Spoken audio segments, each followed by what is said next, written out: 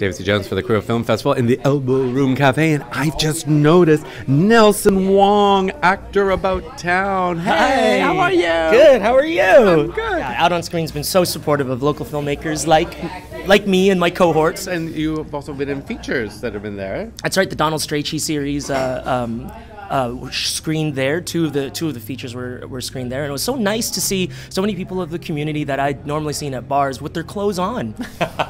You know, and supportive of the artistic stuff that I do as well. Do you feel like a little bit like a celebrity when you leave? Like you kind of go, look at people, I was on the screen. A little.